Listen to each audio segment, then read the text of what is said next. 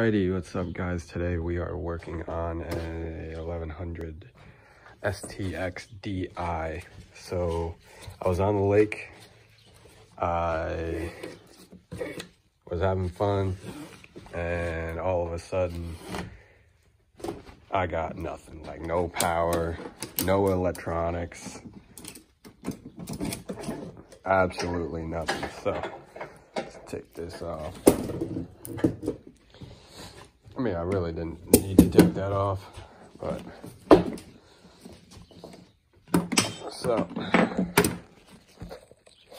what we're gonna do is take the motor out, because in 1 second I will show you why. Alrighty, so the reason why we're taking this girl out is because there's a stator down here.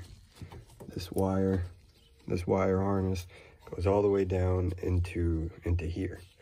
Somehow it got sucked in, so there's a little bit of something down there. So let's take this off and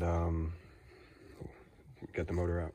Alrighty, so I got the upper exhaust off.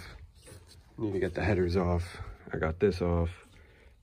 So we're just gonna get the headers off, pull the header, pull the manifold out, and then get the mounts and engine mounts out and rip this thing out.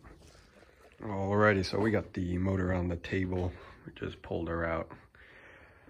So as you can tell, this right here is not supposed to be like that. So we're going to take the stator cover off, and I will show you what had happened.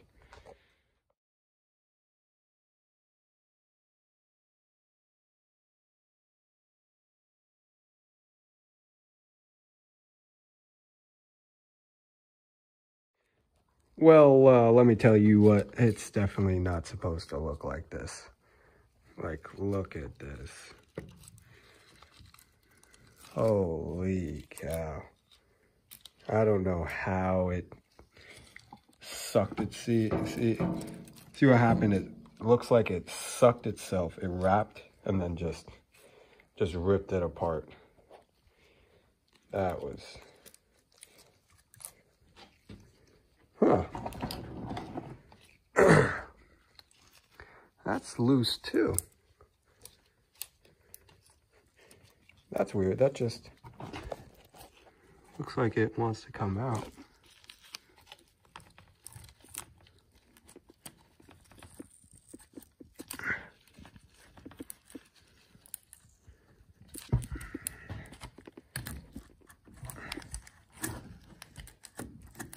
Still got its magnetic.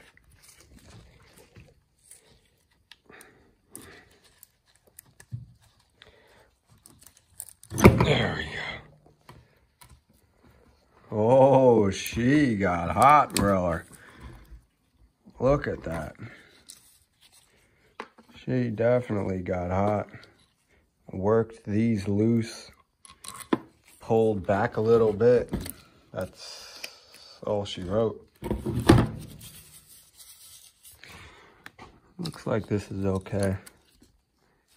This doesn't look too bad. Probably hit it with a wire wheel and call it a day.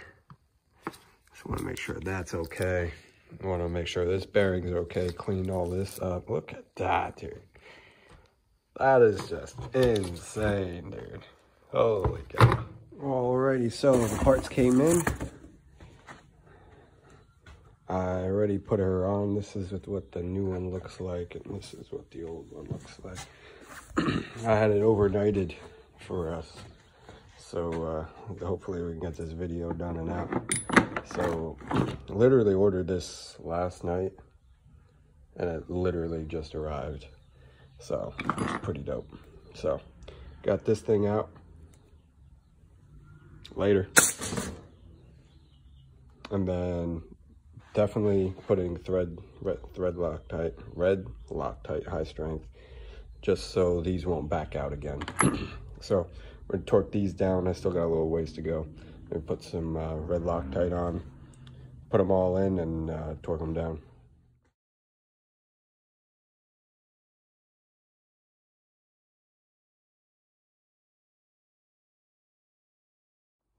Alrighty, as you can tell, I got everything back together. Just tightened down the stator cover, put the new gasket in. Yeah, it's a little dark out. It took a while to set the bolts in here. It looks like to be a bracket right here that there was nothing there. So I just put just a bolt there. But I'm going to tighten down all the bolts to the cover and then leave it here for the night because it's already 11 or 12. And tomorrow we'll get the jet ski over here. We'll pop this in the jet ski. We'll start her up, check for leaks, and make sure, yeah, she starts up. So yeah, that's what the plans are. We got new sensors, new throttle position sensor, new air intake sensor. Yeah, new stator. Had it overnighted to us. I didn't even check if this will fit inside the ECU, but it looks like the same connector to the other one. Yeah, I think I threw it away already. That's the old one on the ground. But yeah, that looks to be the same. So, yep, get that all together. Get the engine all hooked up on her, and yeah, I'll pop this baby back in there so we can hear her scream again. It's the best thing about the two strokes. They rev so high and they sound so good revving up that high. So let's get it. Stay tuned. There's another video gonna be coming out for this. It's a 12F 2004 Kawasaki. I'm gonna wait for the comments to see if you want me to go forged internals or just regular stock replacement internals. So if I get one forged in the comment section, I'm going forged. So, you know, that's the number to beat is 1. The crank is good. I still need to look at the cams. I didn't even look at the cams yet. But yeah, so we get this all straightened out and get this back in the jet ski. All right, guys, so it's the following day. We got the stator put on, put the brace on, tightened it all down. There's a new connector. I didn't even put it in yet, which probably should. Cleaned out inside, make sure it's all good to go. So we're about to drop her in. I'll probably set the camera up for time lapse and have this bad girl get in there, and then we'll move on to the next project. So let's get this in there. Let's get it running, and then we'll start the next video on.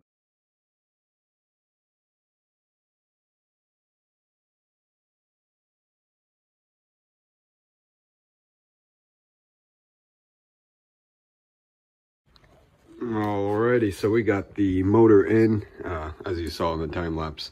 We just set her down. We got that all, the crank connected to the drive shaft. Plug this in, plug all the electrical in, put the exhaust on, and let's just start her up, you know, like, let's just start her up. All right. Put all that together. Alrighty, guys, so I got everything hooked up. The motor's in, all the electronics are hooked up. Ooh, that kind of like shocked me a little bit. Okay, let's give her a start. Let's make sure she starts up. And let's see if we have any problems. Let's give her a start.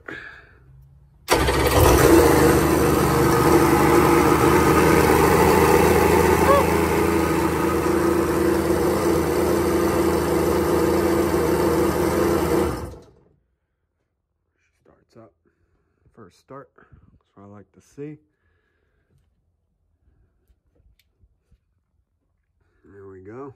That's what I like to see.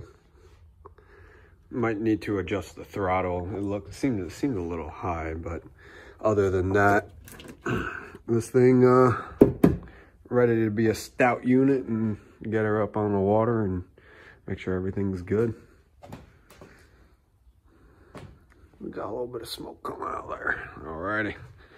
That'll be a wrap for today's video. So if you like what you saw, pulled the motor out, pulled the stator out, put new stator in, slapped her in there.